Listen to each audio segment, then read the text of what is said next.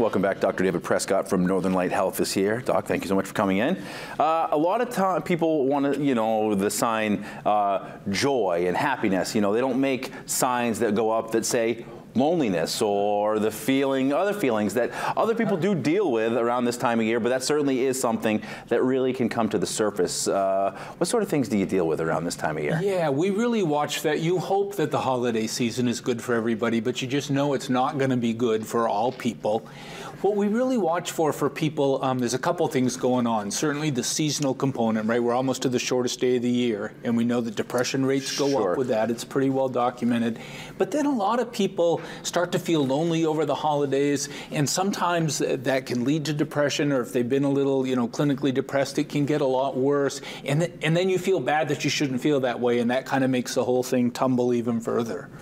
Are there warning signs, things to keep aware of that maybe, even just, maybe not loved ones or people that you're aware of, coworkers, people that you interact with that are a little different, a little off? Yeah, there are. One of the first things I start with, Brian, is that being alone at the holidays or any time is not the same thing as being lonely. So some people just don't like a lot of social contact. They're pretty happy with a few close friends and stuff like that. But then there are some people who are around other people all the time, yet they feel incredibly lonely. They don't feel connected. So, kind of watching for the person who maybe is changing some of their patterns, pulling back a little bit, or they just don't feel like themselves. People are pretty honest if you ask them. So I encourage, just in a caring way, ask, how are you doing? Or you may be going through a tough time. People usually appreciate that. What should someone do if they do find themselves feeling lonely, intense feelings of loneliness? Yeah, and I would say with the recent, the power outages, anybody who's been trending that way, stress kind of makes it worse. So you may be really feeling it now.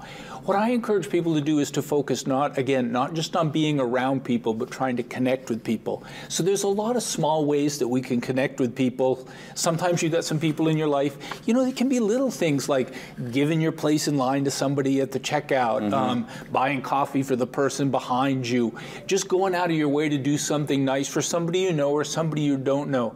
It's that connection with other people to feel like, oh, maybe I made a little difference in your life. That just starts to make the loneliness start to disappear and your mood starts to pick up.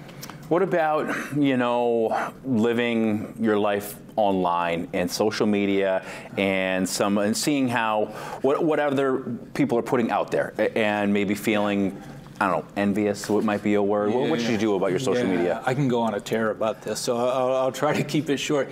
Social media really, for a lot of people, just magnifies that loneliness. So you can compare yourself to others. We've talked a lot about this. You see other people who, through their posts, create something that probably isn't that real. So I'm a big fan of just limiting it. I often tell people to start that reminder every week how much screen time you've had. See if you cut it down by 10 minutes a day or something like that, and then do something deliberate to maybe something you enjoy, or reach out to a person directly, give them a call. Just break that pattern of, as soon as you start to feel bored or distracted, picking up your phone and starting to scroll. Just breaking that pattern is a great start. Anything else you think is important to keep in mind this time of year? We do watch for people. I always say, if you start to get depressed to the point you're thinking of suicide, or you just get preoccupied with thoughts of death, or it's not worth it, you really want to reach out quickly to a mental health hotline or your primary care or a mental health professional.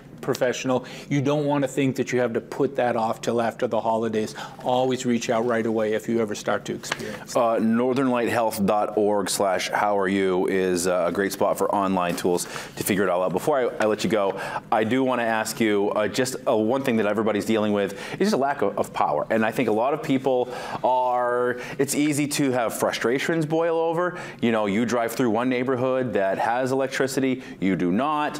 Patience, any advice for us as we try and get ready for the holidays, maybe in the dark? Yeah. First off, the feelings are normal, right? The stress level just goes up. People who are trying to pull off a tricky holidays, just give yourself a break. The other thing is perspective, right? I always start, it's old advice, but just take a breath, right? Try to think about the big picture of what we're dealing with, and just the fact that it isn't fair, that's, don't let that be the thing that's going to push you to make somebody's day a little bit worse. Sure. I mean, my Bible study is a little bit off, but I don't think there was any power in that manger when the big man showed up. So no, I think it was just a star. And that was about it, I think that's how they got through. So, right, we go way back, and all is well. All right, thank you so much. Have a happy holiday, and thank you for your time. Well. All right.